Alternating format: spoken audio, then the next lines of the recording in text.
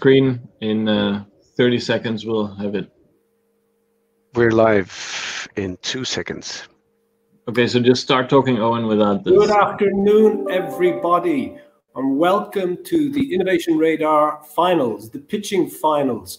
I am delighted to have you join us, and I'm even more delighted at the 12 pitchers we have lined up for you today. You will be impressed.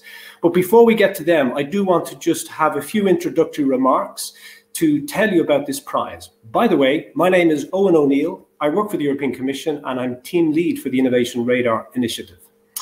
So if I could have the first slide, the opening slide there, please.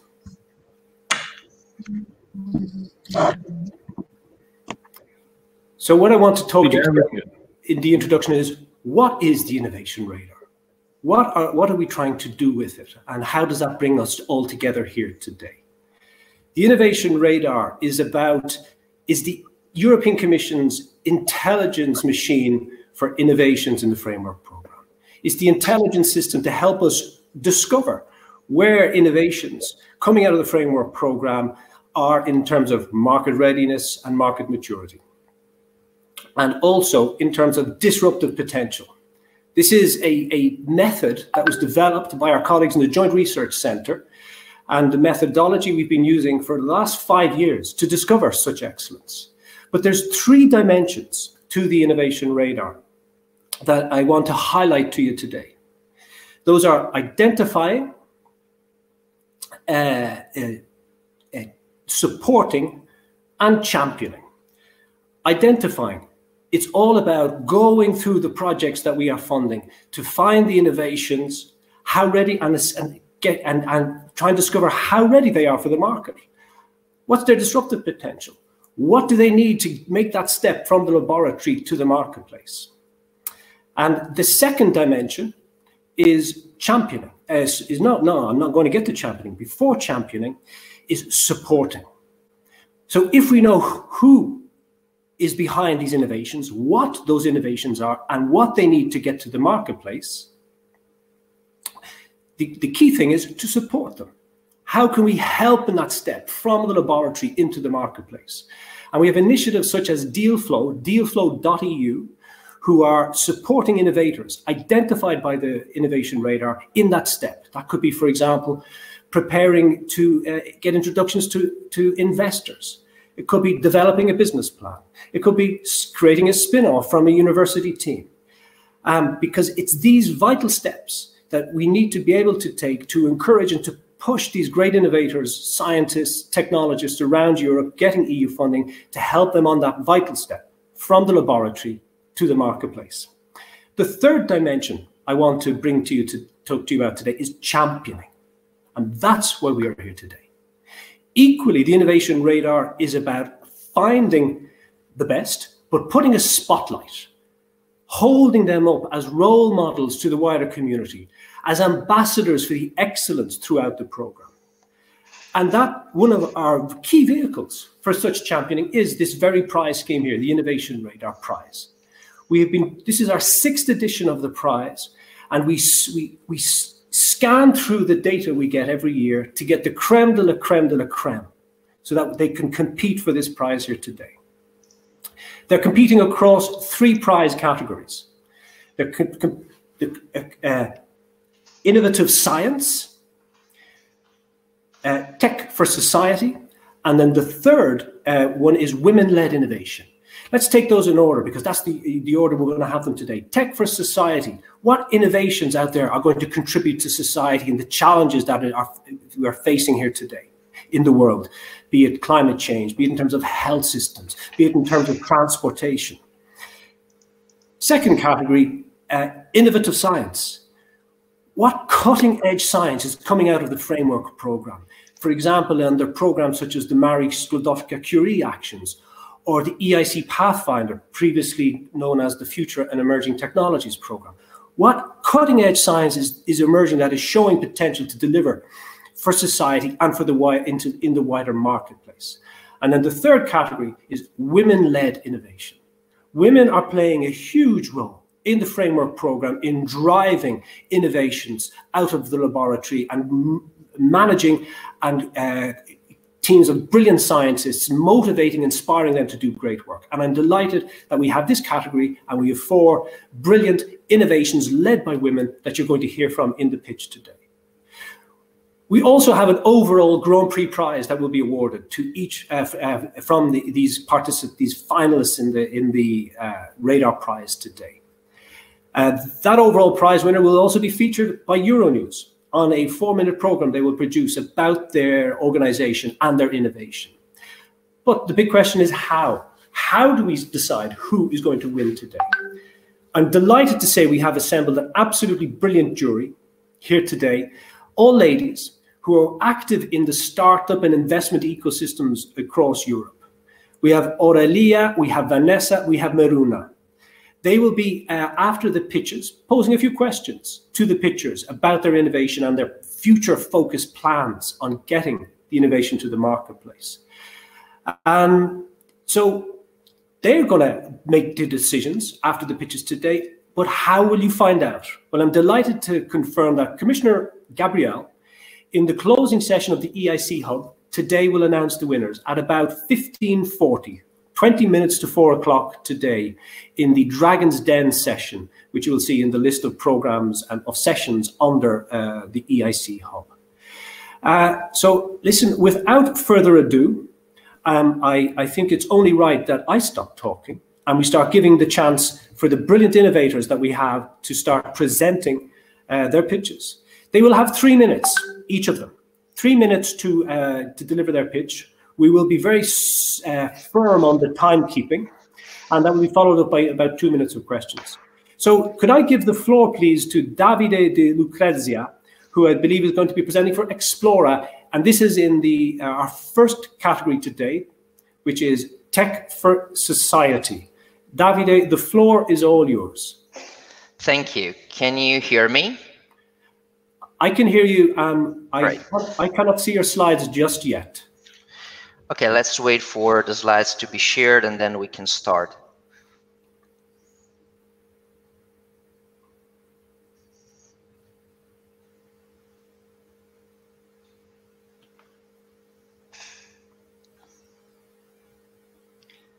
So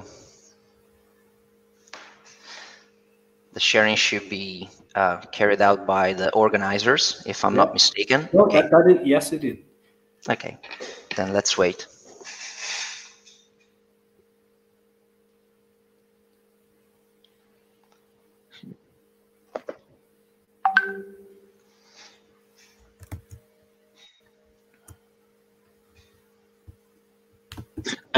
We are trying to share screen and it's loading.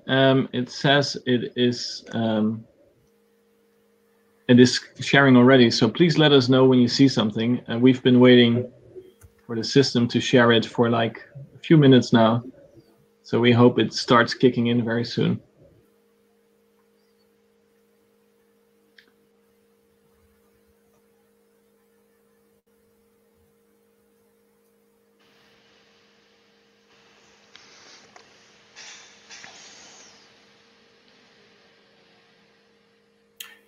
Tace, at your end, you can see it's saying that they are being shared. I see something is loading now. Yeah, it says it's sharing already on our end. Okay, there we go. We will switch to the PowerPoint. Oh, no, it's gone again. I can see something sharing. It is sharing for me now. I'm happy to confirm, Tace. But I think you just need to move ahead to the slides for Davide, which is after Ralph's. Okay. Ladies and gentlemen, thank you for your patience on this as we work out these gremlins. I'm going to hand back. Tace, Davide, over to you. So thank you. And thank you for the opportunity to present the first AE-driven protocol for automated design of DNA synthesis fragment, the Dulix assembly wizard. And we are facing a green revolution, biological manufacturing at scale, using cells as a factory to produce consumer goods. But at the heart of this revolution lies DNA synthesis and design of DNA fragments, which is a complex, time-intensive task. And it's not by chance that only major companies can really leverage the revolution of synthetic biology, because you need deep pockets. But what if you had an effective tool that design and DNA synthesis on the fly? And what if these tools allow you to automatically design error-free fragment with an exceptional success rate? And what if this tool reduce time for prototyping from days to minutes? And what if you can and you could accept this tool from everywhere through a web-based hub? For this reason, we developed the Dulix Assembly Wizard. And we have a robust growth both in terms of users and revenues, working for the best and brightest in the field like Codex DNA, Agilent Technologies, and major institutions in Europe. And we do face a tough competitions. There are a lot of really extremely good companies out there, but I do think we stand out of the crowd because we are the only one merging experimental data to AI algorithms. And we are targeting a market segment worth 3 billion euros worldwide and expecting to grow with a growth rate exceeding 20% in the next years. And we are already delivering our innovation as a software as a service to private companies worldwide and major research institutions in Europe. Now we are ready to make the next step, to scale up our operation, to start direct sales in US, EU, and Japan, and start franchising in the rest of the world. This innovation couldn't have been possible without a team of diverse women and men from 3 different continents. Together, we develop and deliver high-performance solutions based on artificial intelligence. And we do stand by our motto, machines learn, humans think. Thank you for your time. Excellent. Thank you very much, Davide. Do you have any questions from the jury?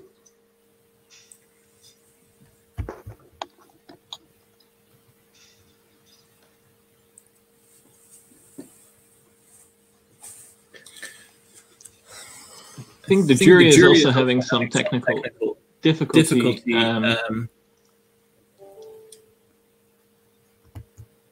Vanessa, are you with us? I can see that you are there.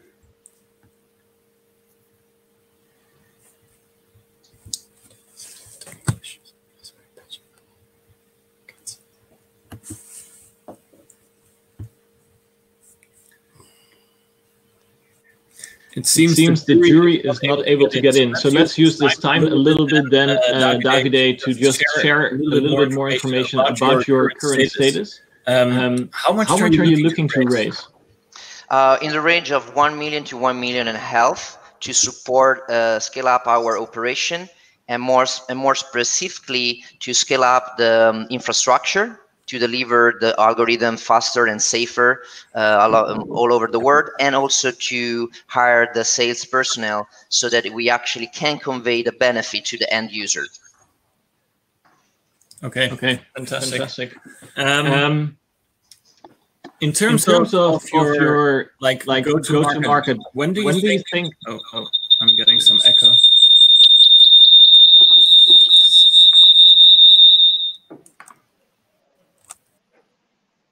Sorry, echo gone. So in terms of your current traction and your next traction, when do you see your first big customers coming on? We have, I think, by the end of the year. We are in negotiation with Codex DNA, which most of you might know, but they are the people who invented the Gibson assembly, and then most likely will be the first adopters of this algorithm on a company scale. Great. And then one question from the jury came in. How is the process that you described currently being done by the current state of the art? So there are two completely different processes. Now, if you work in a public lab, most of the time you do this manually. So you use one of the available software. There are really good ones like Genius or Benchling, and you try to design those fragments by hand, assisted by the software, but you have to troubleshoot yourself if something is not working as expected. On the other side, big corporations who have deeper pockets, they tend to automate the entire process using algorithms that search for sequences and validate them. So to both these kind of user segments, we are offering the same benefit: automation and validation using experimental data. This is really something I would like to stress, because I'm not aware of any other software that uses an experimental database to validate the algorithms. Most of the other softwares are really good. I'm not arguing at all, but they are heuristic. So they are using a trial and error approach to improve. Fantastic. Thank you very much, Davide, for your good answers and your good presentation. We will now move on to the next presenter, Nanophos, with Niovi.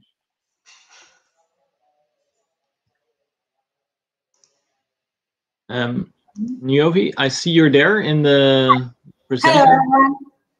Fantastic. Okay. Could you also activate your camera? Ah, there, yeah, I can see you now. Sorry, you cannot see. A different hand, I'm sorry. Okay. Okay. Hello, everyone. Good to be here. Can we start from the beginning, please? Sorry. Okay. Hello, I am Niovi Athanassakou. I am a chemical engineer. Okay, it's not the first slide, but okay. And a leading scientist for innovation at Nanophos. At Nanophos, we do not just invent simple decorative coatings. We believe in the future of functional smart coatings that could change how we live and work. Everything is due to our strong Nanophos team, where more than 1/3 is scientific R&D personnel, and half of them, we are proud to say, that are women. We believe in Europe, and Europe has to take care of its history to boost its future. We need to care. It's very important. We need to take care of our existing European identity. That's why we developed the most powerful consolidant for conserving monuments and historic buildings of the 20th century. Is there a competition? Of course there is, a huge one. But where there is competition, there is a market. And what we developed excels in terms of physical and chemical properties in order to solve monuments restoration. We have a great team of partners, and this is why we all together developed calcium oxalate nanoparticles in order to enhance the properties of our consolidants. The market size is huge, more than €1 billion annually is spent for conservation. And as you can see, 1/4 of it is just in Europe. Nanophos is entering this market, and we count on your assistance to get there faster and more efficient.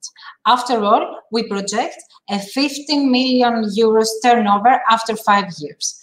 I really hope we can have you on board. Thank you for your attention. Any questions? Thank you very much, Niovi. A question already came in from the jury. Could you please tell us a little bit more about the kind of projects you're working on and the key results you're hoping to see? The kind of projects for the application of these consolidants. Yeah. Like what kind of projects are you working on right now? Okay, we are working on ancient buildings in Greece, also historical buildings in Poland, cathedral churches, all over the world, and we already have clients. We already have clients because this is our field. So we already are partnering with archaeologists here in Greece and in Europe, conservation experts, in order to test the material in real time and real life application. Okay, and what is the current situation? How are buildings currently being preserved? The buildings, and there are other consolidants that are similar to ours, but they have many drawbacks.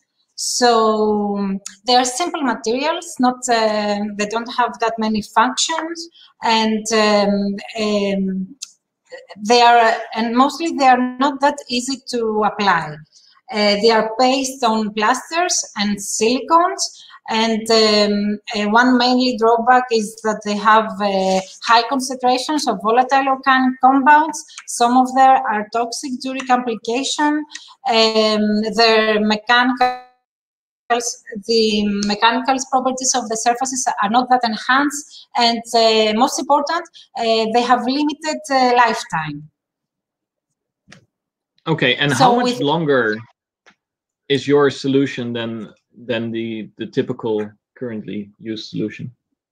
You mean the weather resistance? How much longer than the other materials? Yes. Okay, we have here in Menopause, we are proud that we have a KUV chamber. It's for weather resistance. So we already, from the beginning, that we had the, when we concluded with the formulation, we made several tests, and we implemented in the KUV tester, and it is an ongoing experiment. But we already seen in comparison with the other material, with the competitors, that our material lasts longer. And, okay. And without failing on the protection of the surface. Okay, thank you very much. Very relevant, especially to protect all our beautiful heritage across if I may please add that we are ready to go in the market. We just need 1 year for this. So we just need to address the market. We just need some funding to get in touch with the expert and marketing expert for dissemination. So thank you very much. Thank you. I see that we have now Ralph Ott on the call as well. Ralph, we missed your pitch. I'm happy to quickly jump back to the first pitch if you are ready to activate your camera and your microphone. And I just take the moment to confirm to everybody, the jury, all members of the jury can follow the pitches, but the communicating questions by voice is an issue, but as Thais has been doing, we're getting the questions by messages, and Thais is relaying the messages to the jury, to the pitchers. The jury is connected. Happy to reassure you all. Ralph.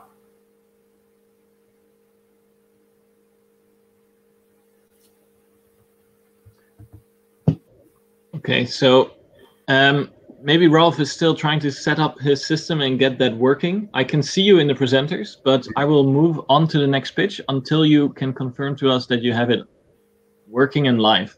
So do we have Ayaru on the call? Bernard. I don't see Bernard in the list. So the next would be SDS Optics. I think SDS Optics we have. And SDS Optics are competing in the women-led innovation category. And Magdalena, I see you in the list of presenters.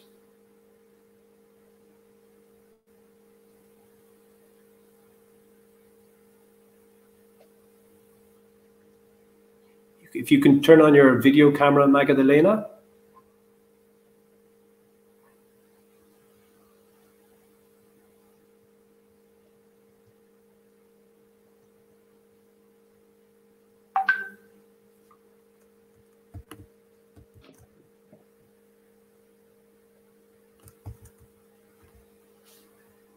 see that Rolf is indeed in the call, but he is struggling to also turn on his video. It seems we're having some technical issues. Ah, there's Rolf. So, do you see me? Can you hear me, actually? Yes, we can see you and we can hear you. Perfect. Somehow, I think we got I can't hear or see Rolf yet. Okay. Pardon me? Thijs was saying he could not see you. I certainly can see you, Ralph. You certainly can see me and you can hear me. I can. And how about our jury?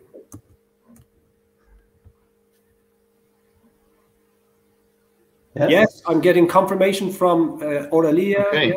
Wow, very good. It's going to be hard for me to change the slides for Rolf. I'm going to turn the audio on my other computer, and hopefully I can then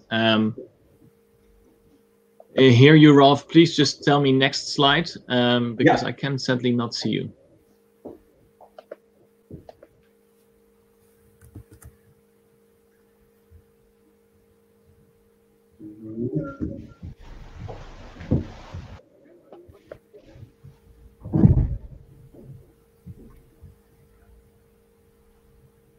It's getting better.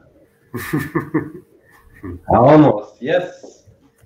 So after some technical problems, I hope everybody can see me and hear me, and I am glad to be here. Thank you for the invitation.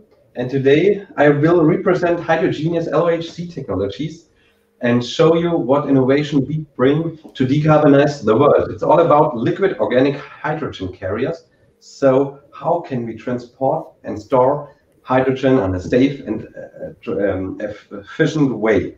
If you go to the next slide, we all know we have to decarbonize the world in order to become climate neutral, to fight climate warming. What do we need? We need hydrogen. The demand will increase dramatically. And additionally, in, for example, Europe, we have to import hydrogen from everywhere in the world. We cannot cope on our own renewable energy sources in order to get all the demand. So what do we have to do? We have to import it. And if you go to the next slide, where will we import hydrogen? We will import it from those countries where renewable energy sources are sufficient and very cost efficient. So what's the main obstacle with hydrogen? It's the way how you transport it. Until now, we only have the solution on compressed hydrogen. It's a very tricky element. We came to the solution, just put it into a liquid, and here is the same amount of hydrogen in it, very safe, like in this huge bottle of 80 kilograms steel. In there, 16 liters of liquefied hydrogen in a carrier, very safe. You can transport it wherever you want. If you go to the next slide, I will show you what we are doing. We are trying to hydrogenate the LOHC liquid via our plants, put it into trucks, into huge ships, like we know from the oil business, or to trains, transport it to every customer we have for hydrogen, being a huge hub like a port, or being the end customer like a refueling station, and get the liquid back like you know from a bottle system. If you go to the next slide, you can see the advantages of our technology. It's safe, we can use the existing infrastructure, and we don't have any problem with any kind of how we can transport hydrogen anymore, and it's very cost efficient. And if you go to the next slide, you can see also our hydrogen story. We would like you to join us in decarbonizing the world with safe and cost-efficient hydrogen. It was a university spin-off coming from a PhD research. In 2013, we founded Hydrogenious LOHC technologies, and up till now, we got many prizes for this new technology.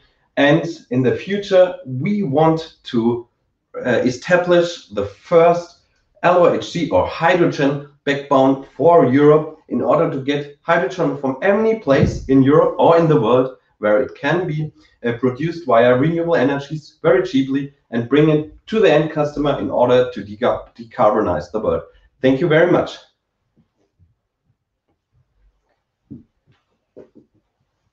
So I'm happy to answer questions.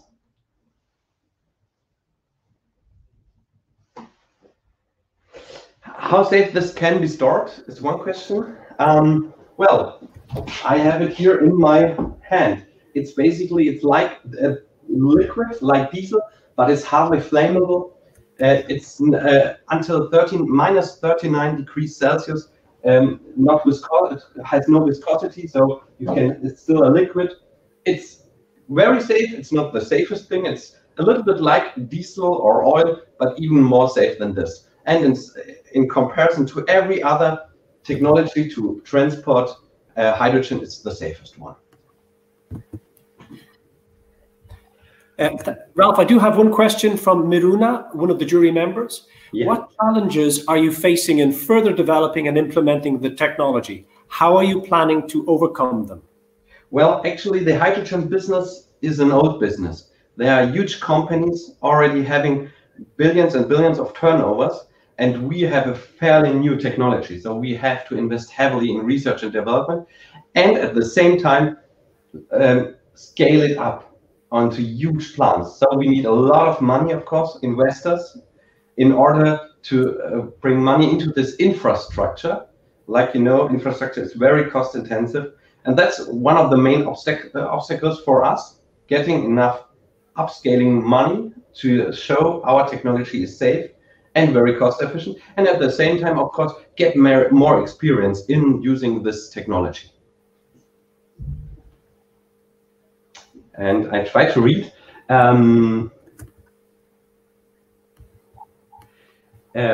Expand on how your technology will contribute to overcoming these barriers.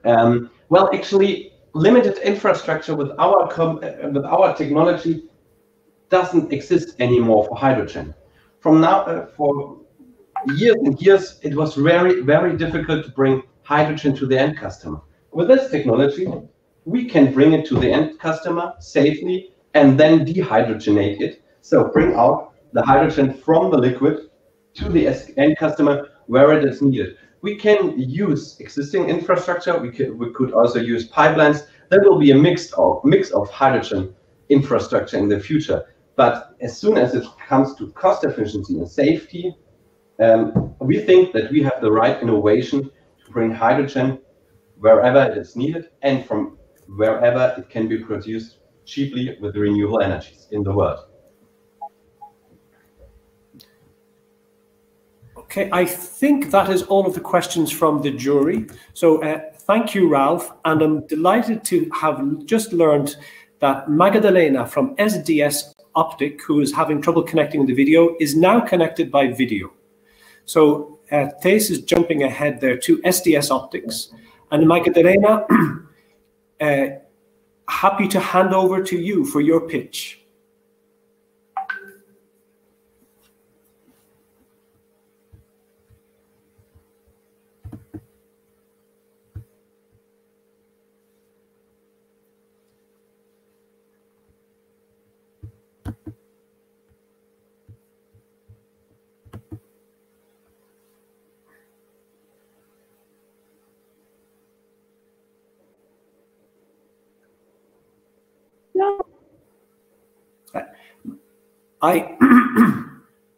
I can't hear you myself, Magdalena. I do see that you're...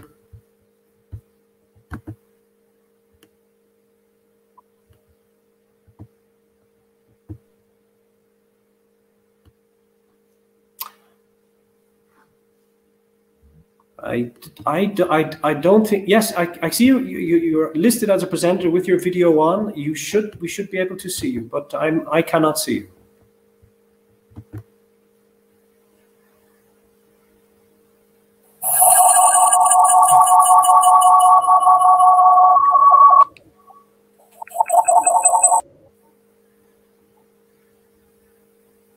That's because I am in it. Okay.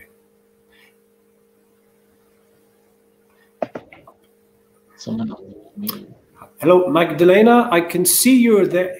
Your microphone seems to be on. Can you? I cannot hear you. Are you speaking yet?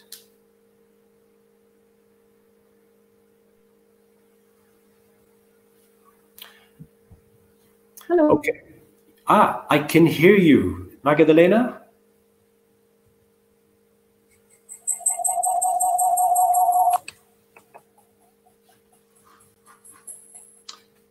No, it doesn't seem to be working for Magdalena just yet. I'm wondering if I see we have another competitor in the women-led innovation category here, and I see Natalia from Nuviel from Hamburg, one of the finalists. Your video seems to be switched on. Natalia, yeah. Can you hear me? I can hear you crystal clear. Great. Okay. So please, let's move to you, and you go for your pitch there. I'm really looking forward to this. Thank you, Natalia.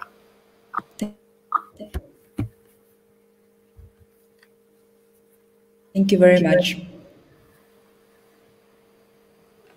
Oh, can you please go to the, I don't know, can you see my hand? Can you please go to the next slide? 178 parcels are delivered today and every day.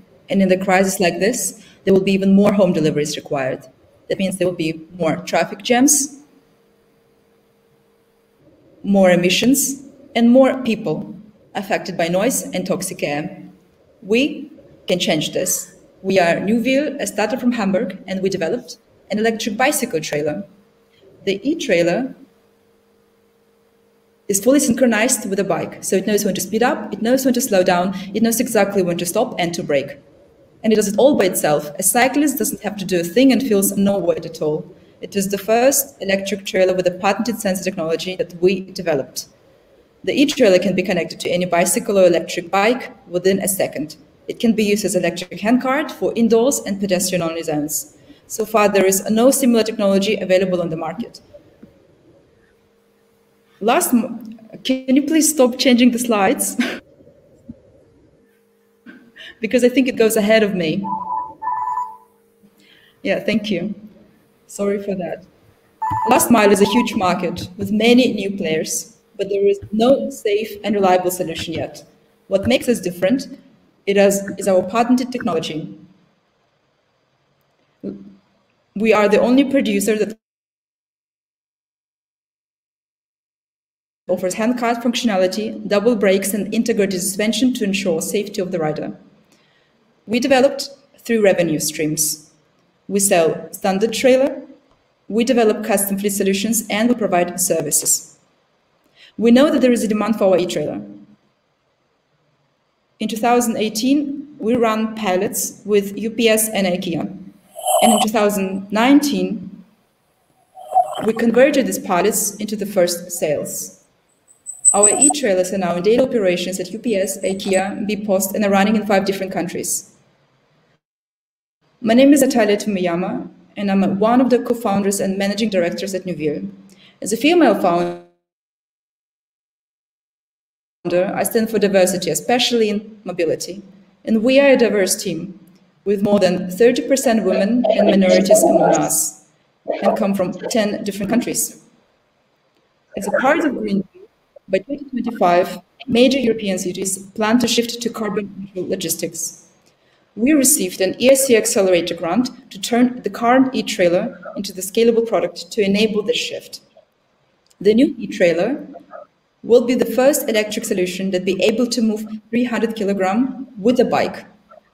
We currently work with corporates, but actually we want to enable millions of people around the world to move anything in the most convenient, flexible, and sustainable way. And by doing so, our e-trailers will be saving 64 million CO2 emission per year. Thank you very much, and I'm looking forward to your questions. I'm so sorry, Natalia, that it was difficult to change slides, but the video stopped working for me, so I couldn't really see you raising your hand. We're going to get some questions coming in. First one is, could you please tell us a little bit more about your plans for allowing individuals to rent the e-trailers and how that would work in practice? So actually now we're starting the first test with IKEA. What we wanted to do, we want to go forward. So that means that every consumer at IKEA, and actually every private individual, can book our trailer via an app and pick it up from the IKEA store and move it for some time. We partnered with a company that builds and develops this app. It's called Free Trailer, and we're running now tests in Copenhagen, but also we're going to start with a new IKEA store in Karlsruhe to see what was the demand and how private users take it. We plan to scale this opportunity for private users starting from the next year when we go into the serious production. Thank you. A question about competition. Private individuals do not have to buy. With the large companies building their own solutions in the space, what is your innovative edge?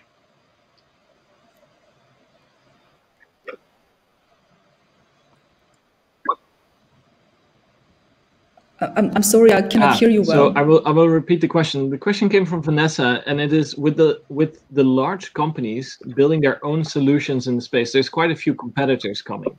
So what is really like your main innovative edge?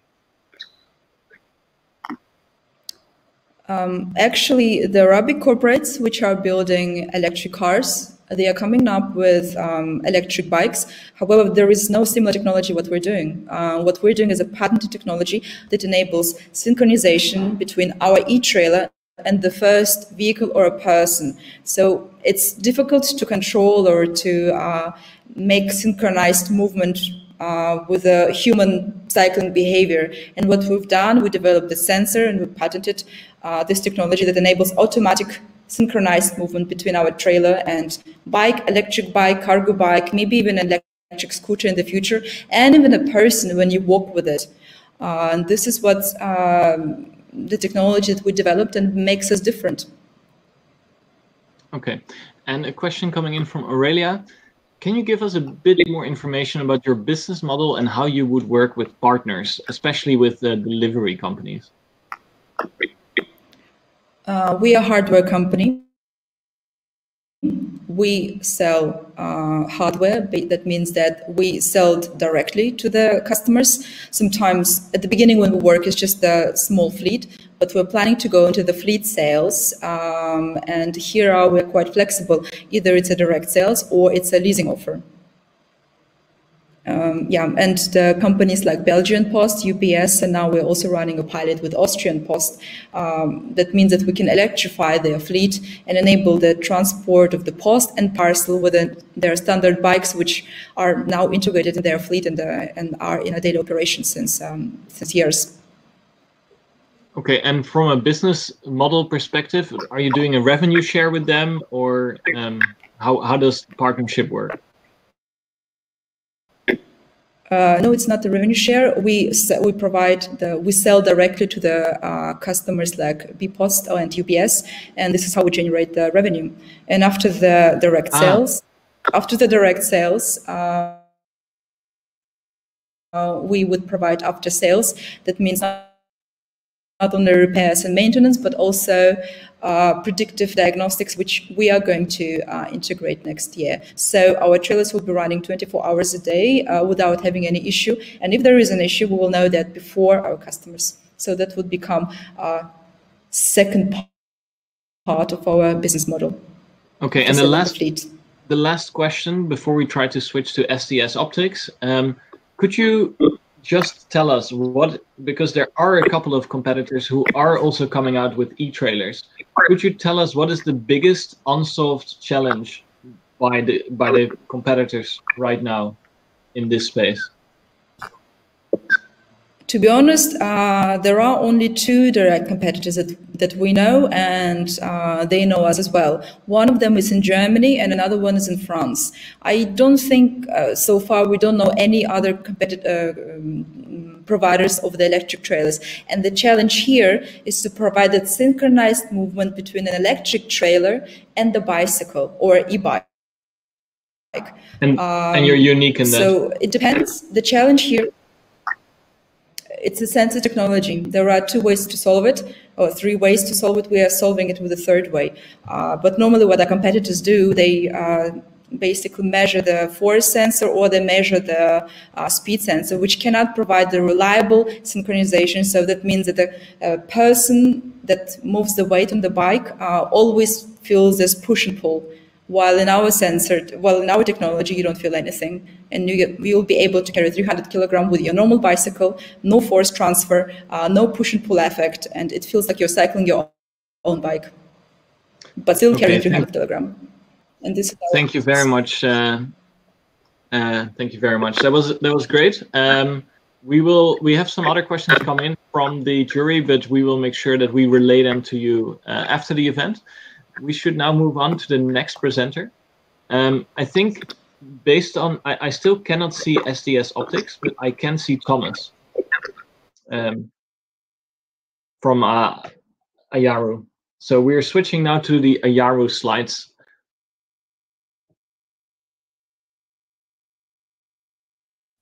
Or sorry, that was Bernard. Hello, Bernard. Everyone. Sorry. Can you hear me? Yes, we can hear you. Thank you very much, Bernard. So thank you, everyone. When you're ready to start, just please raise your hand and I'll change the slide for you. Okay, so we'll start with this one. So good afternoon, everyone. My name is Bernard Rova. I'm the CEO of Ayaru, talking to you from Geneva, Switzerland. And I'm going to talk to you this afternoon about our product, DigiFit, which is a unique app bridging therapeutical education and medical data collection, primarily for type 1 diabetes patients.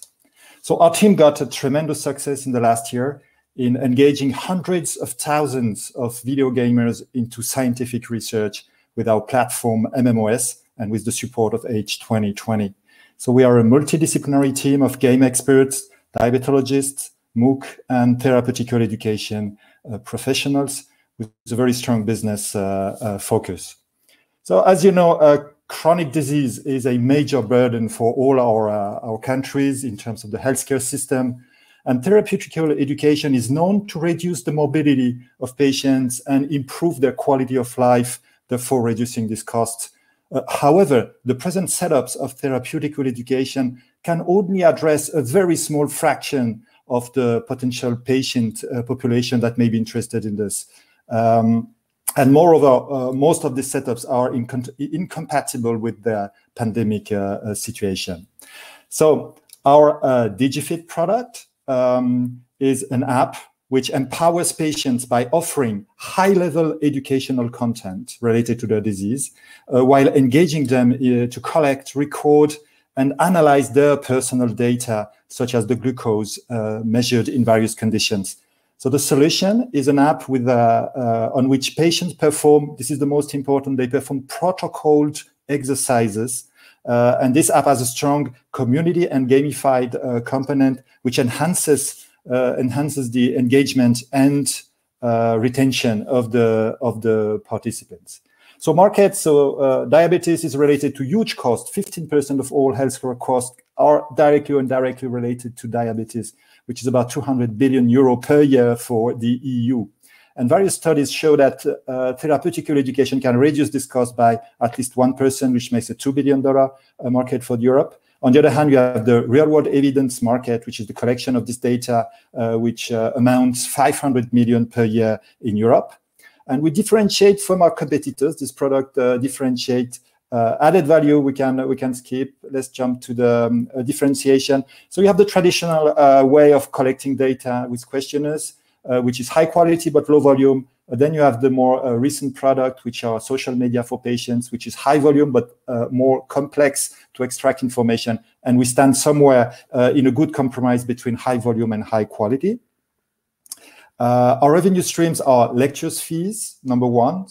Second, quality of life questionnaires that real-world evidence industry will buy from us. And last one, blood glucose data that we will generate with the participants. And finally, we made a business plan, of course, for this product.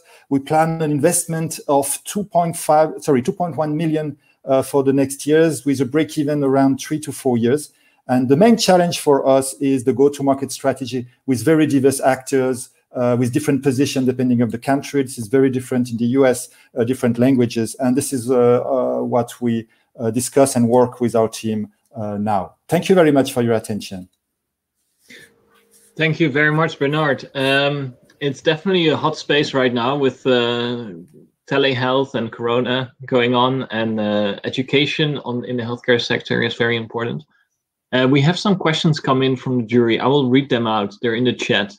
The first one came from Vanessa. How easy will it be to deploy this on other diseases? The platform is ready for other diseases. We target chronic disease where the patients collect themselves data on their situation. This is our primary target. And this is why diabetes is very interesting, because a diabetic patient, especially type 1, is trained, used to collect data on himself. And we want to improve the literacy of the patient related to this data. So basically, the platform could be used for other chronic disease, but we will focus on chronic disease where there is a quantitative, or there's a measurement which is performed by the patient himself. Okay. A question from Aruna. As therapeutical education could be applied to other chronic diseases, what do you have in mind in terms of product expansion? So other chronic disease, the number one would be type 2 diabetes, because as you know, it's the same name, but it's completely different populations, I will say, and healthcare systems. So for us, the next level will be diabetes type 2, which requires completely different strategies, because as you know, it happens at different ages, the causes are very different. But just with diabetes that type 1 and type 2, we cover in terms of chronic disease we may have a huge impact. I repeat, I don't know if I said it properly, but 15% of the health costs in our countries are related to diabetes. So this is our primary target. Then we have other also cancer. It's not, cancer has very interesting features for us because during the process radiotherapy, and so the information that the patient himself can collect on his situation and on his treatment is very interesting.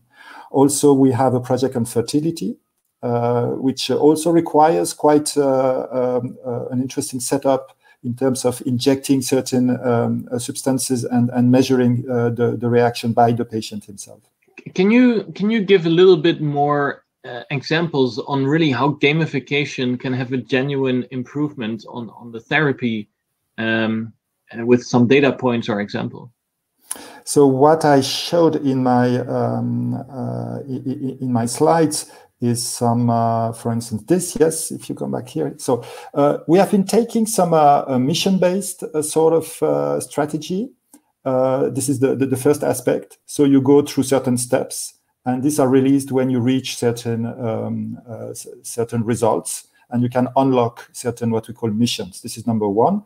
Number two, it's the community-based activity, where people are not left alone by doing this task, but they have to actually join certain groups, which may be based on the common interest. For diabetes, it may be sport, or it may be a pregnancy, or it may be diet. So you join certain groups and you perform, or it may be people you know, and you perform these tasks together. And so it's a mission-based, it's community-based, and it requires to pass certain steps to go further away. Although you may start completely differently, we deeply integrated this idea based on game design. Fantastic. Thank you very much for answering these questions. There have been a few more that came in. I would like to ask you to answer them in the chat while the next presenter is going to present. Do we have the next presenter already with their video on? So yeah, thank you very much, Bernard. Thank you, everyone. I think we have Thomas. I can see, Thomas, that you are in the call. Yes, I can see your video now. That is great. We're going to jump right ahead to your slides. And Bernard, yes, please feel free to answer the questions directly to the jury in the chat so they can see that later on.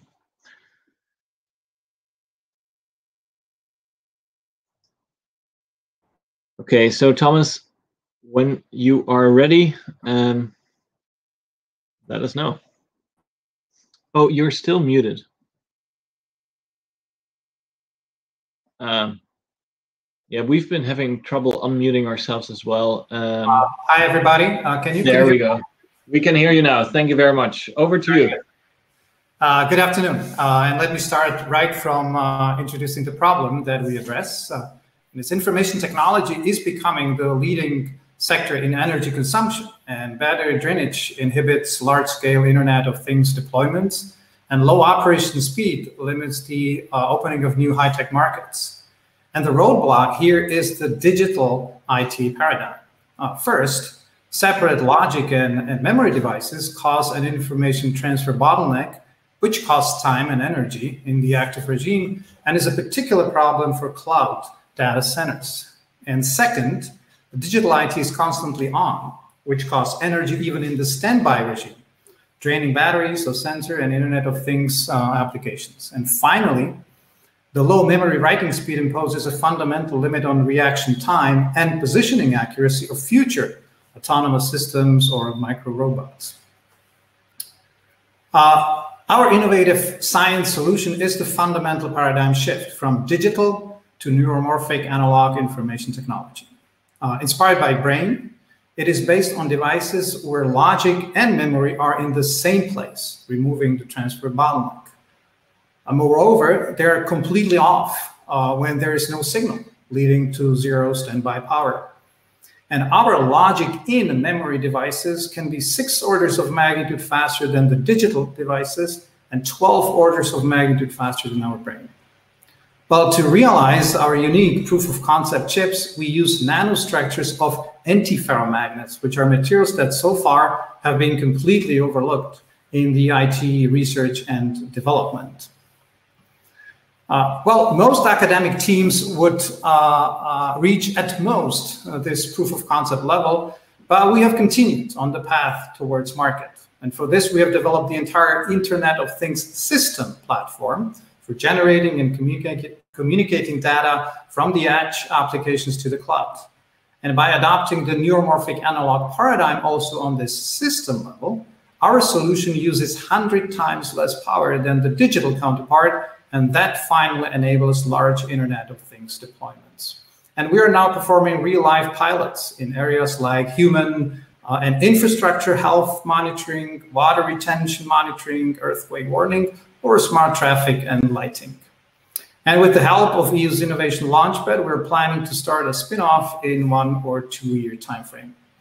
And finally, let me introduce our team from the Czech Academy of Sciences, which is very compact, but simultaneously uniquely multidisciplinary.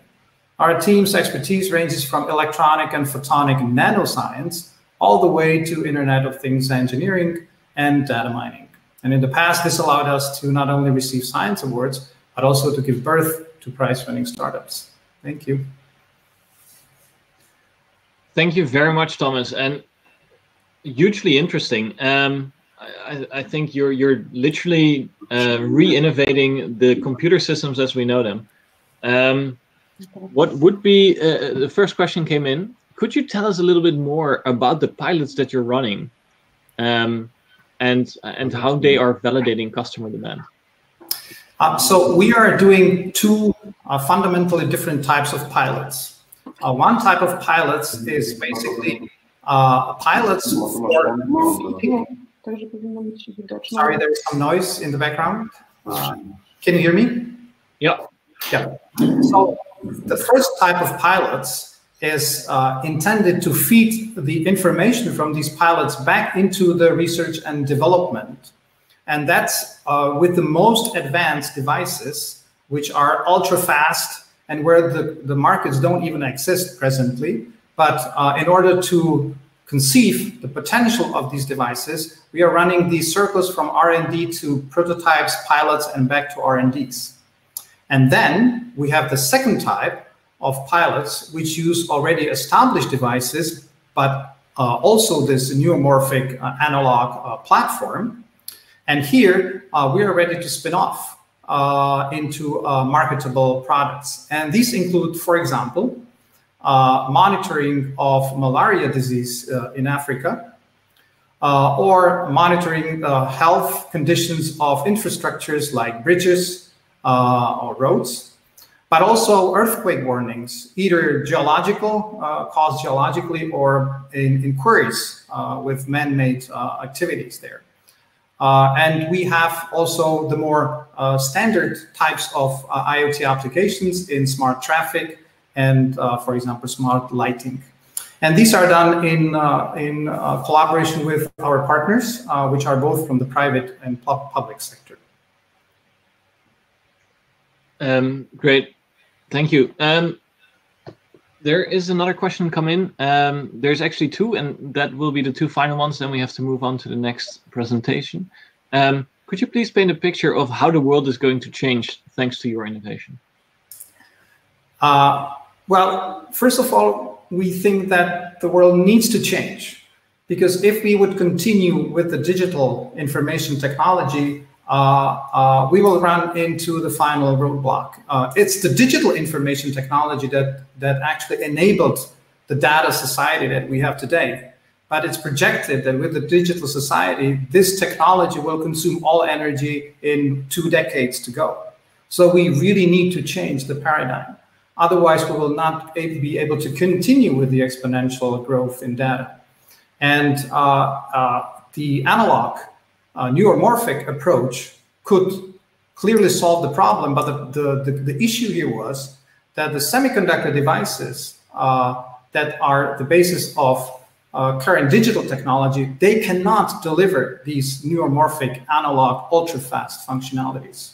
So I think our innovation is that we looked into a completely new material system which does allow these functionalities. And now I think it opens, it first of all gives the whole field future, we believe. Plus it opens completely new markets which are unimaginable today. For example, going from larger robots into micro robots, which could even crawl in your veins, which needs to have a very precise positioning. And that can only be done if you have extremely fast devices. Thank you very much. Hugely interesting. And please also feel free to answer a couple more of the questions that came in. We will now move on to Apentra. We see you're in the list of presenters. Could you try and get your microphone to turn on?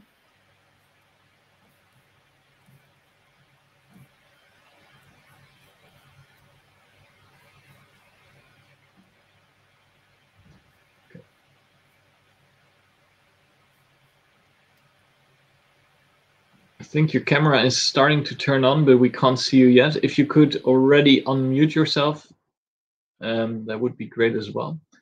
And I guess, Thomas, yes, it would be great if you turn off your camera, as you just did. Okay, great. I can see Manuel now. And now it's just the unmuting of the microphone. Okay, can you now hear me? Yes, we can hear you. Okay, just a second. Okay, so should I start? Yes, if you raise your hand to the camera, I will change the slides for you. Okay, excellent. So good afternoon to everyone. So how can we do more things faster in less time? Let's talk about that. My name is Manuel Arenaz. I am CEO and founder of Apentra Solutions, a deep tech software company. As Jeff Immelt, CEO of General Electric, pointed out, if you go to bed as an industrial company, you're going to wake up as a software data analytics company. So software is key for competitive advantage. And high-performance computing is a key enabling technology of artificial intelligence, big data, Internet of Things, edge computing that are revolutionizing whole industries and our society. But software failures have a dramatic impact on the economy and on society, and even beyond that, in human lives. And that's where Apentra comes into play. Our tools help developers to write high-performance software that runs fast and runs safely. Parallel web products use a new artificial intelligence engine that is able to detect and fix errors in parallel software. And our competitive advantage derives primarily from two sources. So speed, we can do real-time code analysis, and precision, we can understand complex code deeply. We are targeting markets where competitive advantage derives mostly from high-performance applications that are markets that are the leading edge of the current software revolution. And market leaders are already supporting us in the development of our products, in marketing and in commercialization. As part of European projects, EPIC and Maestro, we have developed innovations that have had a big impact, have played a key role in two ways during this year.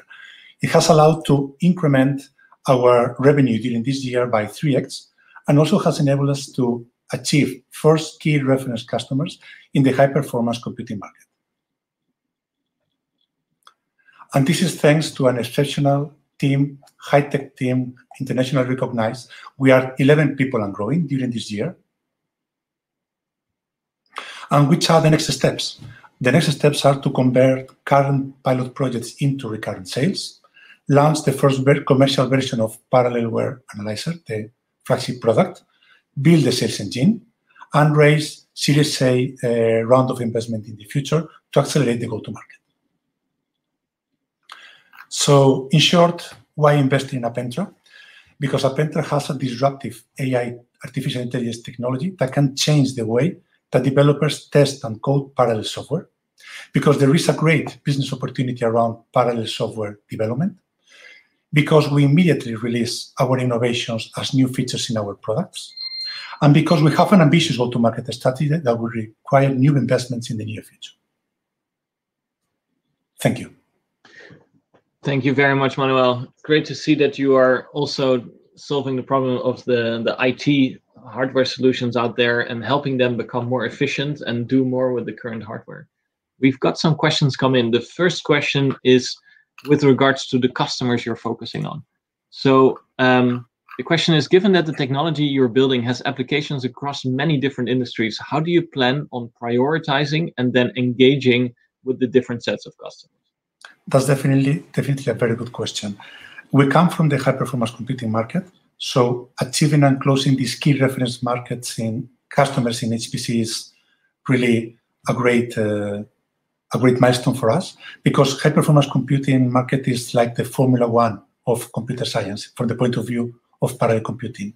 So this opens the doors to go to markets that have been working for decades very closely to the high-performance computing market. So in our business, we have prioritized the life science market, the consumer electronics market, the automotive market, and the electronic design automation market. These are the 4 markets that we are prospecting at this moment to try to find another market niche to deeply target during the next year.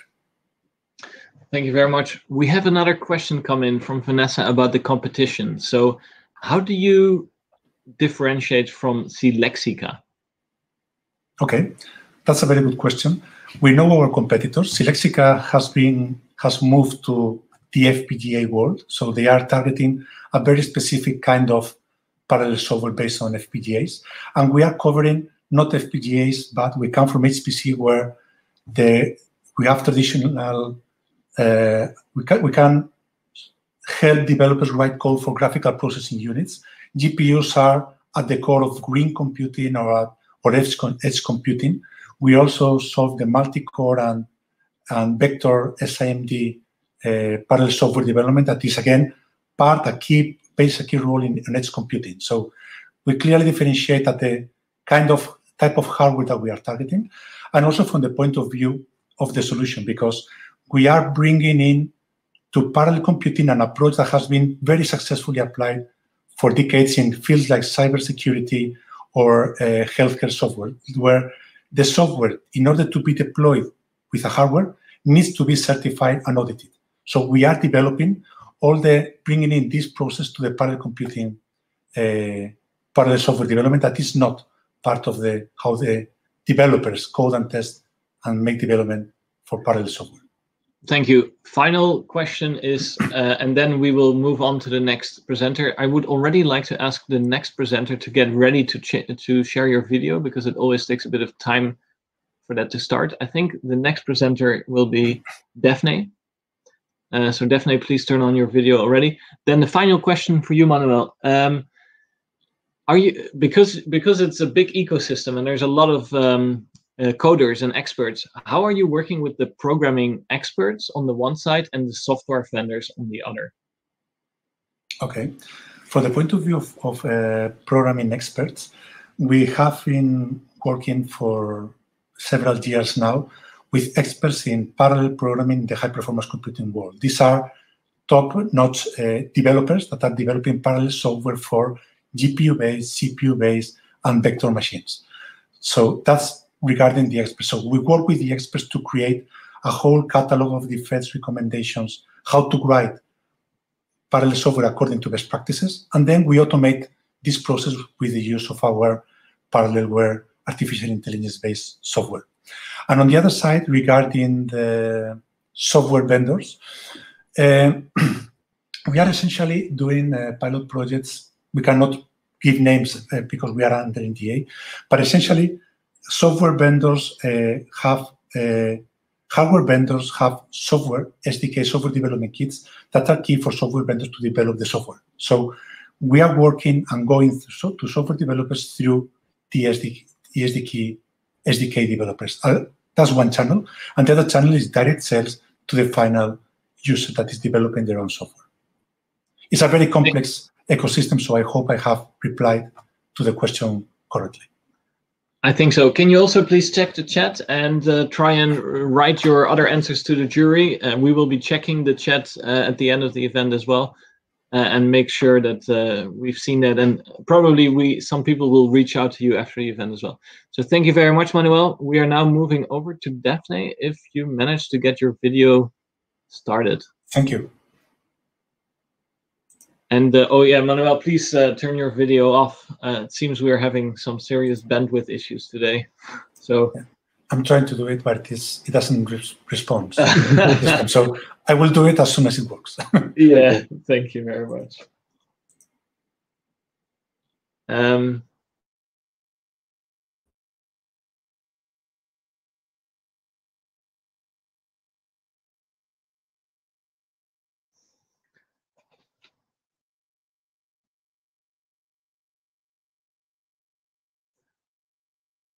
So it seems like we're trying to get Daphne on. Doesn't seem to be working. Hi, Thijs. I can see SDS Optic Magdalena is her video is switched on, but we're not seeing the images. Is your microphone switched on, Magdalena? Maybe if we could maybe jump to you if it was working for you.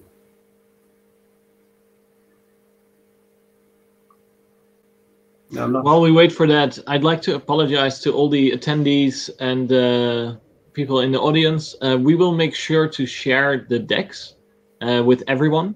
You can send an email to either Owen from the Innovation Radar, from the EU, or to us, or you can put your email address in a private message to us as well.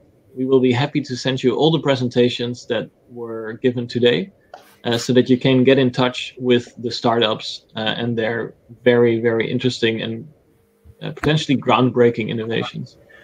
So please feel free to reach out to us and we will share the presentations. Thank you, Thijs, for that. I do see that we have a video connection working for Arate from Bio in Spain. Would you be ready to pitch now? Yes. Excellent. So, Thijs, if you could move to Arate's slides. Hey, yes, there we go. I don't see or hear Arate yet. Yes, can you? Yes, can you hear me? It does come through to me after a little bit, but it's going to be very hard for me to know how to change the slides. Let me turn off my microphone. I'm going to turn on the audio of my second laptop. Maybe that one will allow me to actually hear Arate. I still can't hear or see her.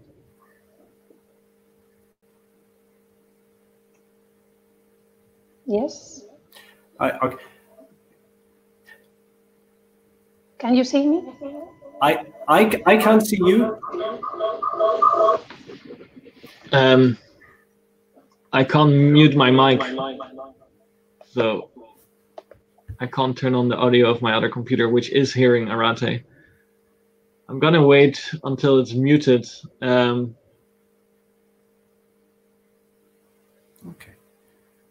Okay. Arate, I can see you. I can hear you. Thijs, you're not. You cannot. Can you hear Arate?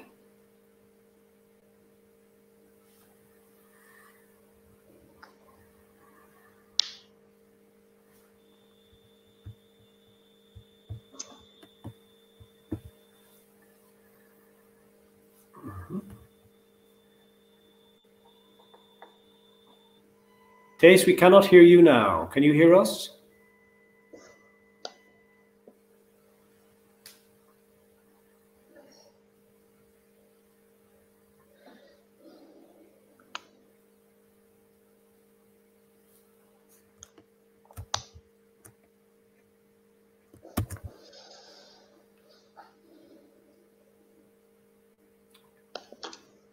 Okay. Okay. We need to have a.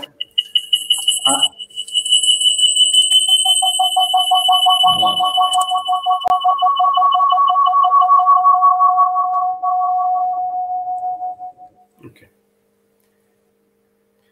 Thijs, can we hear you? Can you hear us?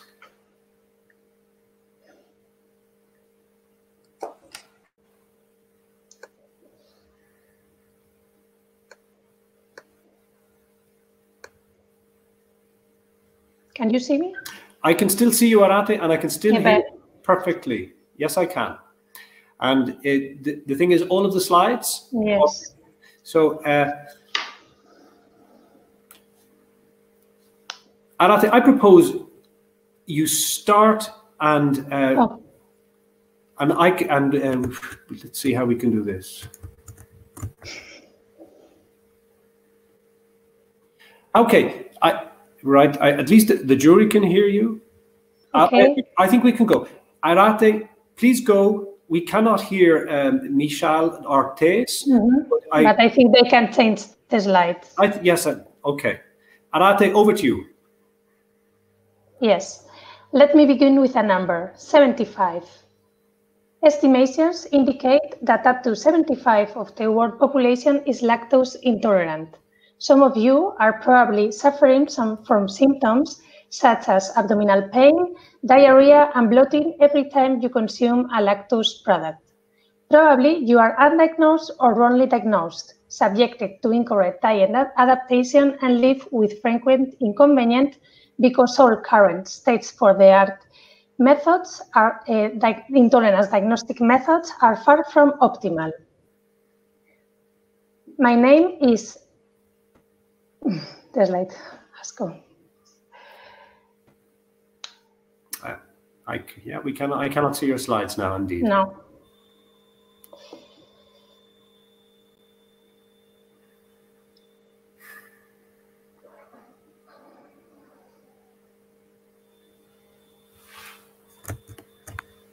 So. Yeah. Okay. I have a message here from Thijs that they are still sharing the slides, but at our end I can see them. Yes, that is unfortunate.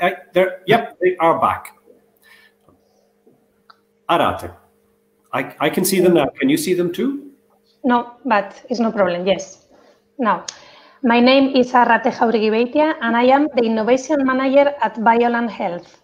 As a result of the EU project OSALAC, we have developed OSASIL, the first point-of-care device for lactose intolerance diagnosis. The solution consists of a measuring device and a test strip. Applying only one drop of urine, the result appears on the screen in less than a minute. Currently, the most common methods applied for lactose intolerance diagnosis are invasive, expensive, and time-consuming, and require the intake of high dose of lactose. As an alternative, OSASIL allows an easy, faster, and accurate diagnosis, offering a cost-effective and non-invasive tool. The potential market of OSASIL is large and global. On one hand, the point-of-care device segment represents more than 50% of the in vitro diagnostic market. On the other hand, the prevalence of lactose intolerance and other related gastrointestinal disorders are increasing.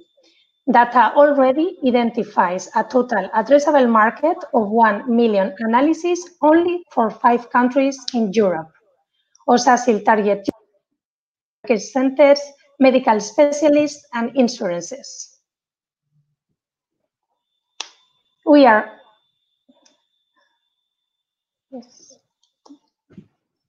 already making the innovation real from the lab to the market.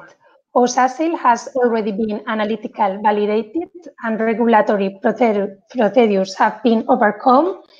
Clinical validation is ongoing, and in relation with IP issues, we have a patent application with a very good opinion from the European Patent Office. Next steps are large-scale production and commercialization. Rapid market introduction of OSASIL is currently by an ongoing agreement with a Spanish pharma.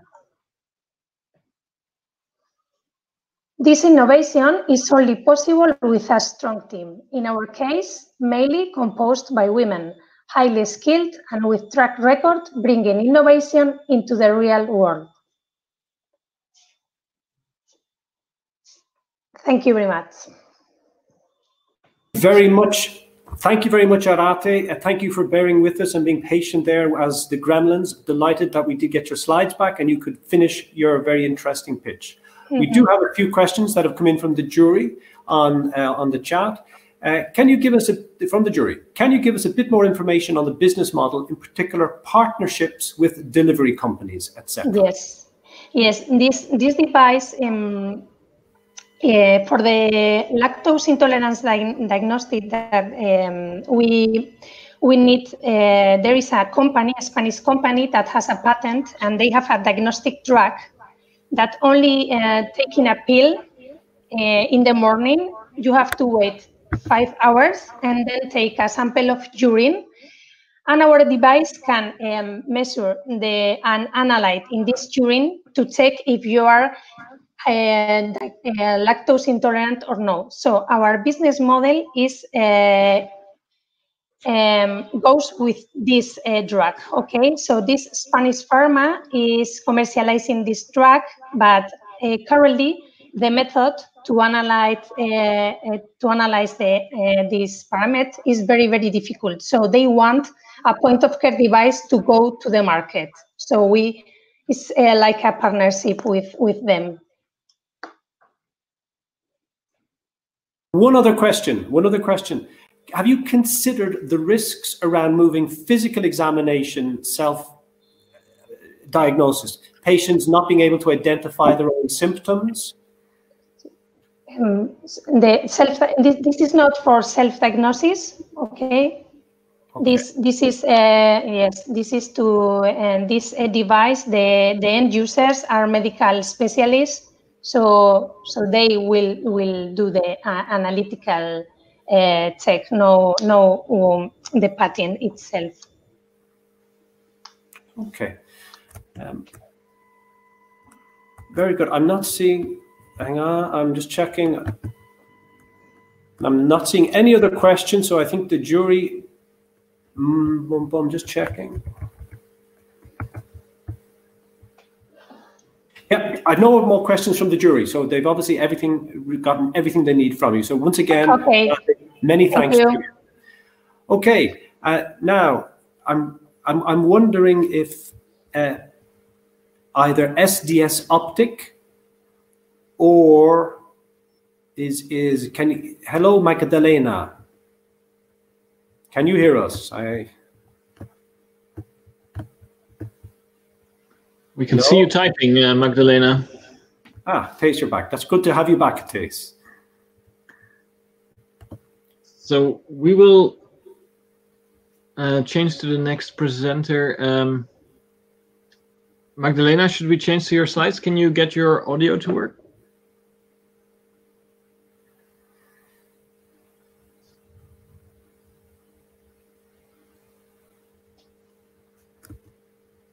Otherwise, I see we have Pedro Costa ready to go.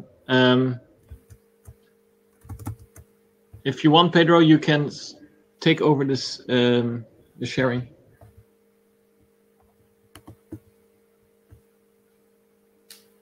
Yes, I see.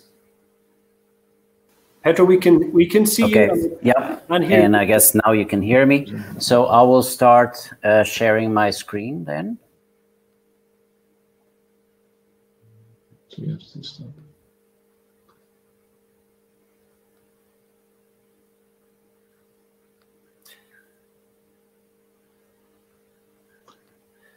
So we stopped sharing. Hopefully it's now possible for you to start. Yeah, let me try again. And then I'd like to ask, while we are loading this, I'd like to ask SDS Optics and Daphne to try and connect in the background and get ready to present after Pedro. Okay, so I'll be sharing my full screen. I think that's the only possible option at the moment. Let's see how this goes.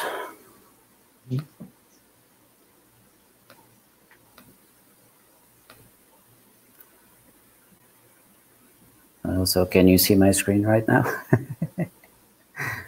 It's probably going to take a few seconds to load.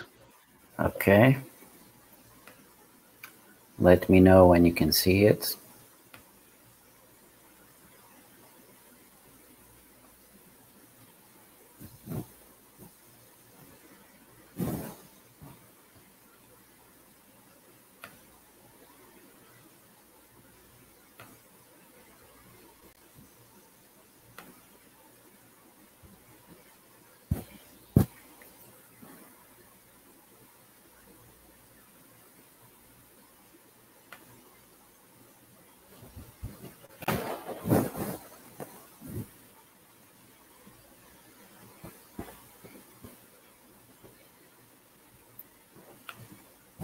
Okay, so can you see it now?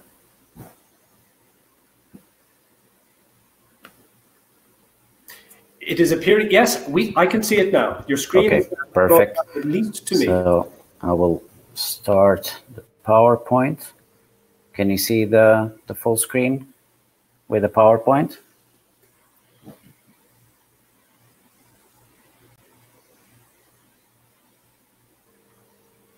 Yes, I can. At least I can, Pedro. Happy to confirm that I can see your slides. Okay, so then I will start. I hope everybody else is able to see it as well. I assume so. Okay, so let's start. Hello, my name is Pedro Costa. I'm the CEO of BioFabrics. And at BioFabrics, we provide organs on chips at the click of a button.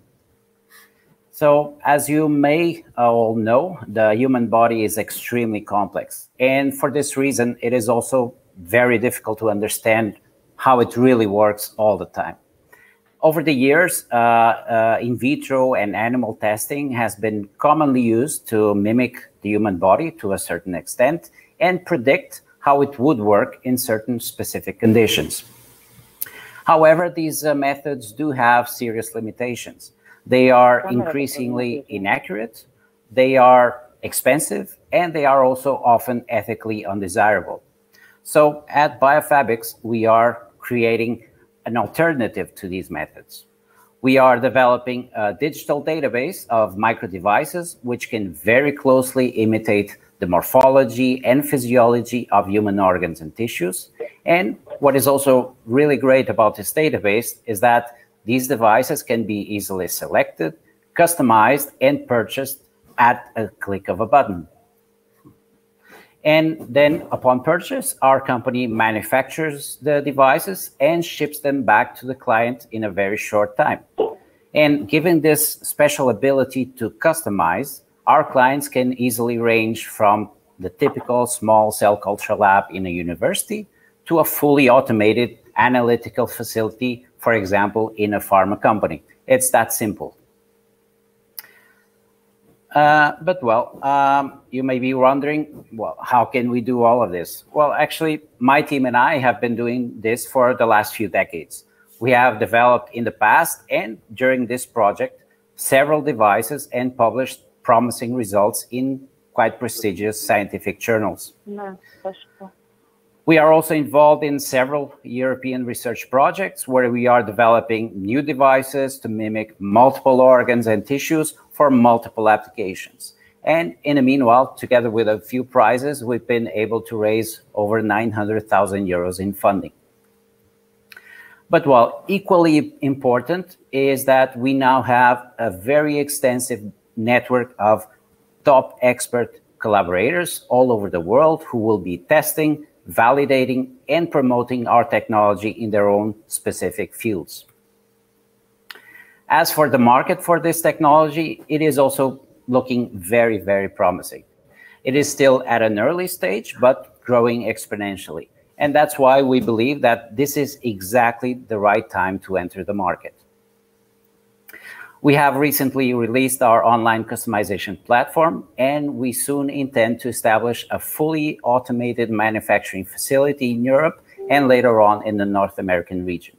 Of course, all of this in parallel with continuous development of our platform, of our tools and technologies, and establishing continuously these key partnerships with the scientific community.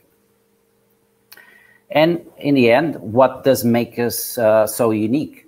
Well, we have a very unique set of expertise and know-how, and this is very difficult to find in one single place and in one single institution. We are also located in Portugal, right at the heart of University of Porto, where we can easily find the best human resources and multiple partners.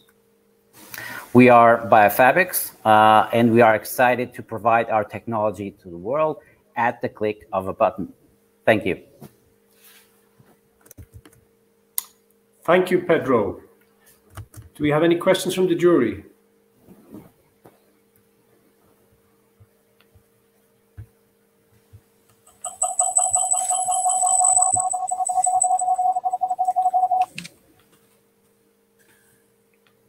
We have some questions. Owen, could you read them out? Okay. Is this the one from Vanessa? Yes, Pedro, question for you. How can it be ensured that the data being recorded and sold is solely used for improving therapies versus actually being used against the customer, targeting them with marketing for higher priced pills? With higher priced, sorry?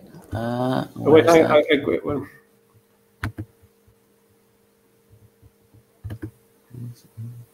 Hang on, wait. No. Okay, sorry, jury. Then okay, forget about that question. There's okay.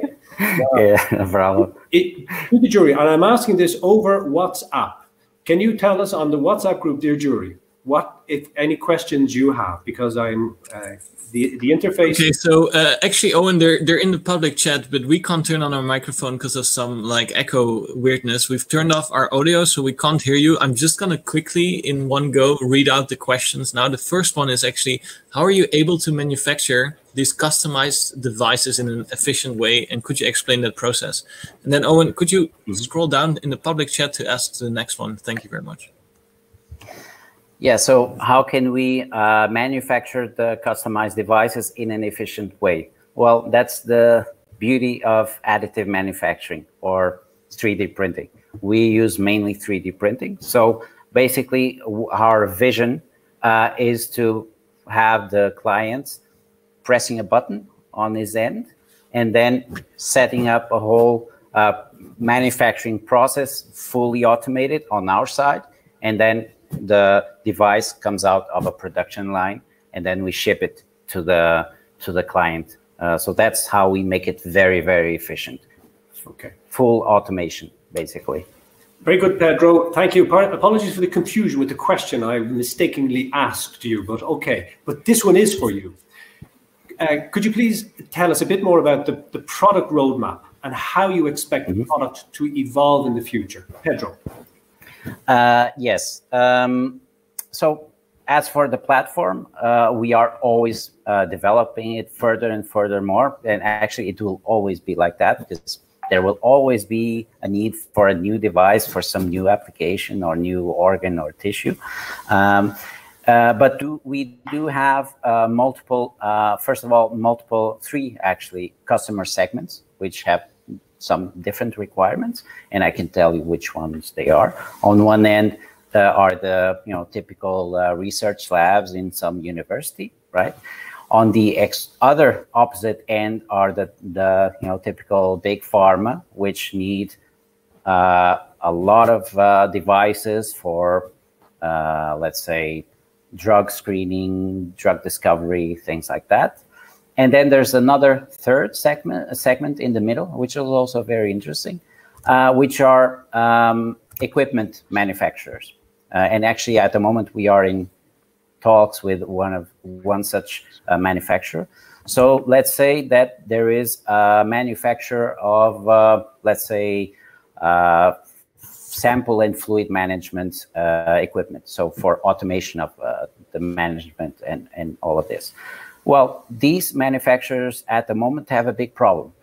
They either, well, because this organ on chip is here to stay, and it will be the new reality in research, in biomedical cell-based, tissue-based research. And they have a big problem because they will need to adapt their equipment, their technology to these new technologies, to these new devices. And well, we can actually solve that problem very easily, because instead of them modifying and upgrading their devices, their equipment, which usually are also extremely expensive, so their buyers will not be very happy with having to buy a new multi-million equipment again. So what we provide is the other solution, much easier for everyone and much cheaper. So we basically provide the possibility of adapting these new devices, this new organ-on-chip technology, to their equipment. So the manufacturer is happy, very happy, because they don't need to worry much about it. Their equipment will always work with any kind of device. And their clients will also be very happy because, first of all, they won't have to buy a new equipment. And second of all, they can create all kinds of new devices, and they know it will fit exactly in those equipments from the manufacturers. Thank you very much. Yeah. That's great. Yeah. Much appreciated. Thank you. I would like now to invite Daphne. Yes, we can see you, Daphne. You can hear us, it would sound like. Yes. Thijs, can we load up the slides for Daphne, please? Yes. Michael is trying to share his screen again.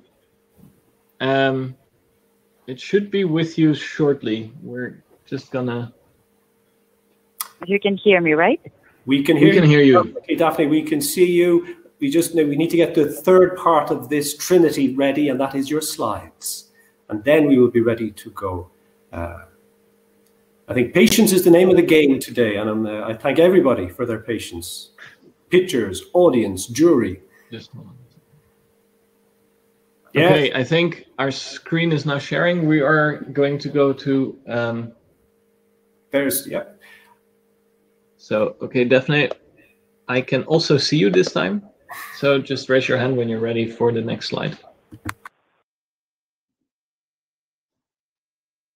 Hello, I'm Daphne, co-founder and CFO of Clear Stores and innovation manager of Flagship project. This is the Acropolis in August 2019, a clear image of over-tourism, and today we have no tourism at all.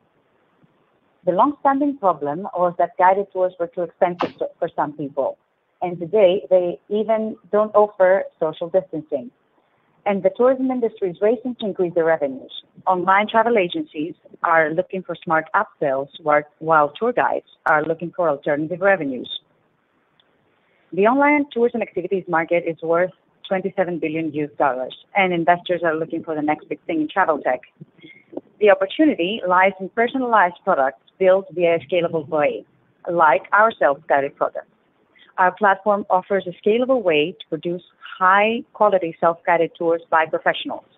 And those tours are high-converting upsells for OTAs to increase their revenues.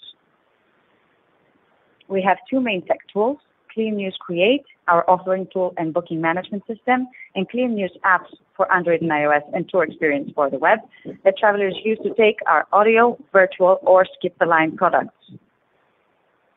This shows our growth within the last 3 years. In 2019, we've multiplied our revenues by 10 only by selling audio tour products to 50,000 travelers. In 2020, while tourism is falling, we activated our sustainability plan,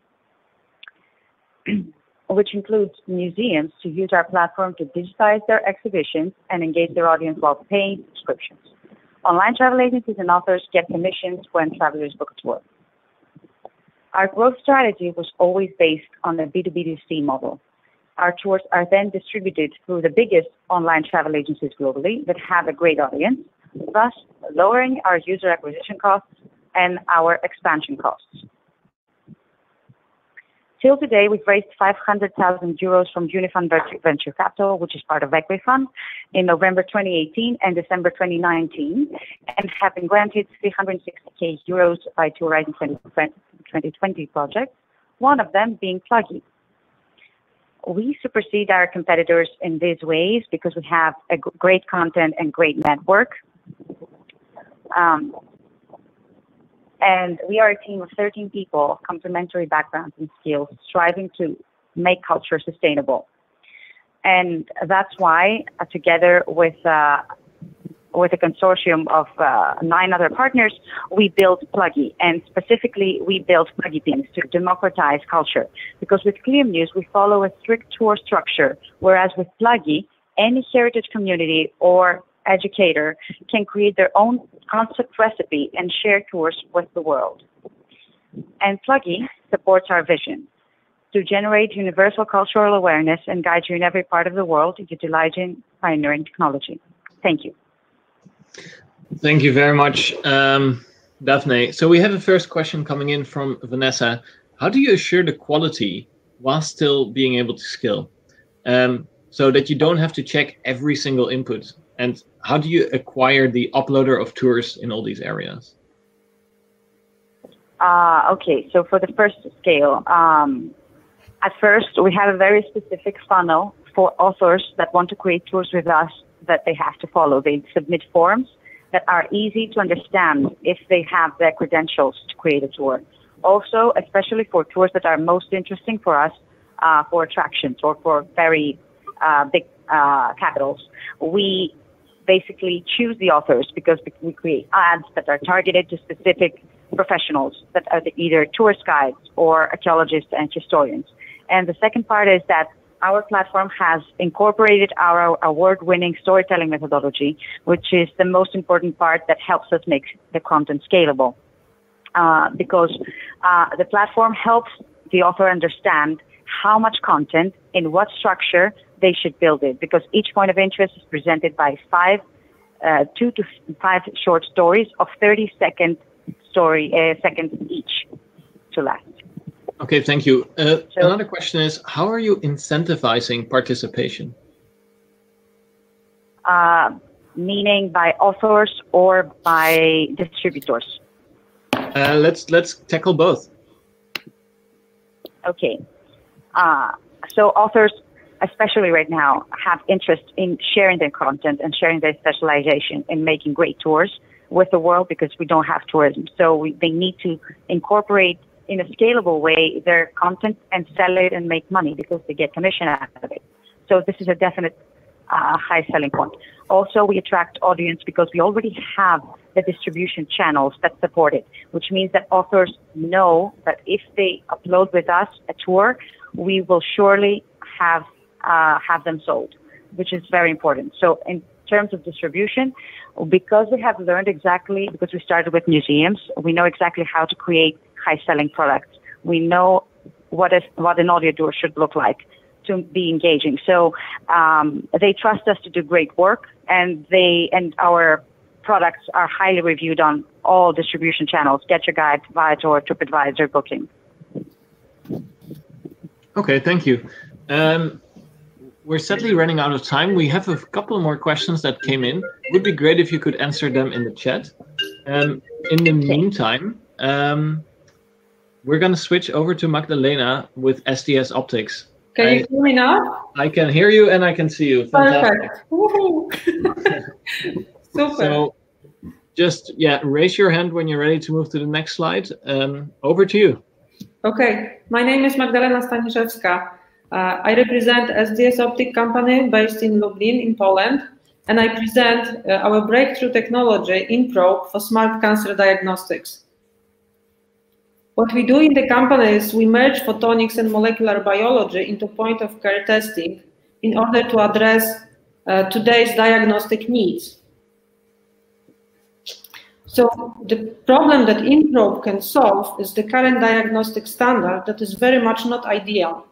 It is based on the painful biopsy. It has high rate of false negative and false positive results, and also high treatment costs. So what we believe in the future is we can use our InProbe technology as a revolution as fast and painless cancer diagnostics. We believe that the good diagnostics is a key in effective treatment. So even by year 2030, we are trying to decrease cancer death by 30%. Our product consists of the specially prepared bioprobe that is inserted into very thin needle, and that needle is connected to the fiber optic that then sends the optical signal to the detecting device, which calculates and presents the data in the numerical value of the biomarker level. So there is no more need for biopsy, the procedure is quick, and the results are objective. And what's even more exciting is that there is numerous possibilities of the biomarkers due to technology scaling up opportunities. At the end, the patient is getting right and quick diagnosis. So everything started in 2014 when the company was founded. We went through different phases of our technology development. Today we are at the clinical device development and calibration stage. Soon we plan to move into clinical validation, and after getting certifications, we plan to launch our first product on market that will be detecting HER2 in breast cancer tumors. But even more exciting is moving into our new applications, and we have some on our radar. These consist other biomarkers, cancer biomarkers, but also monitoring of drug delivery, not mentioning other intraocular diagnostics or infectious diseases. So the market in 2020 that we have estimated based on the tumor biomarker test equals over 15 billion euros. However, when you take into consideration other applications that we have in radar, it can sum up into over 25 billion euros.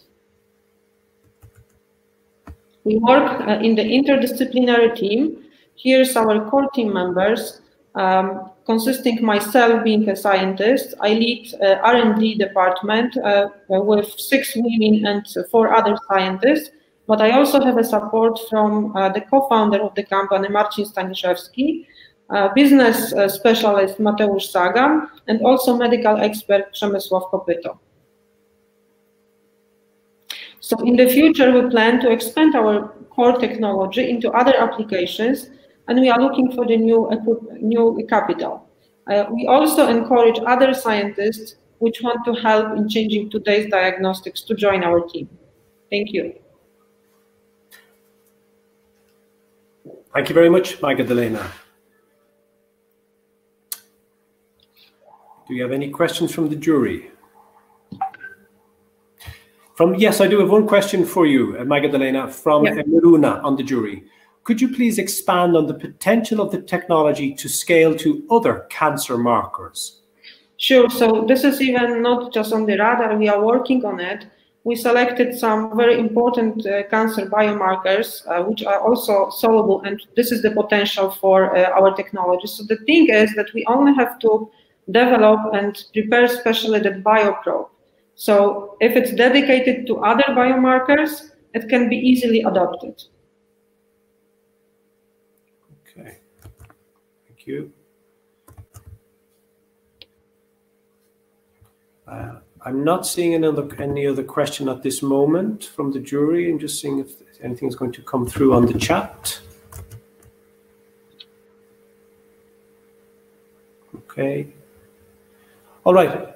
There may be one question. I see one of the jury members is typing. Bear with me. This is no. We have no more questions from the jury. They are satisfied with what you've been able to give in both your pitch and the answer to the question. Magdalena, once more, thank you very much for your pitch. Thank you. And if we now, we'd like to go to our final pitch, which would be Joanna from the Nano Cargo Innovation in Poland. Joanna, we think you are registered as Mikolad. If that is you, could you turn on your video, please, Joanna?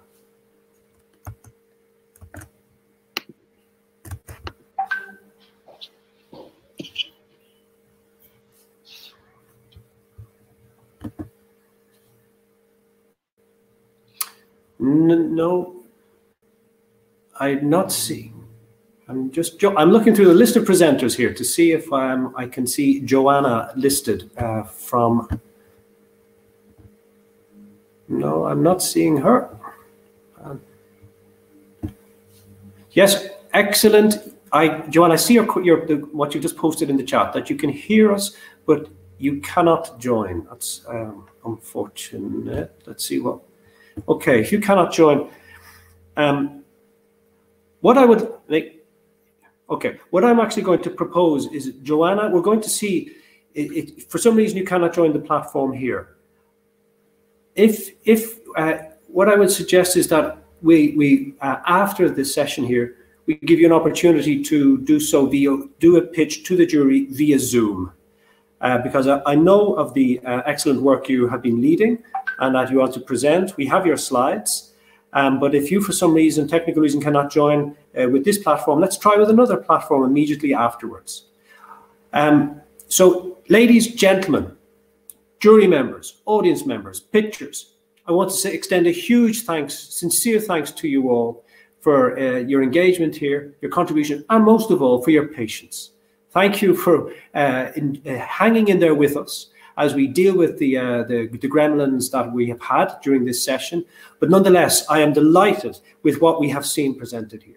I mean, we've had 11 pitches. We're going to do a 12th separately. These are 11 brilliant pitches about some quite sensational breakthroughs in science and technology that has been delivered with EU funding.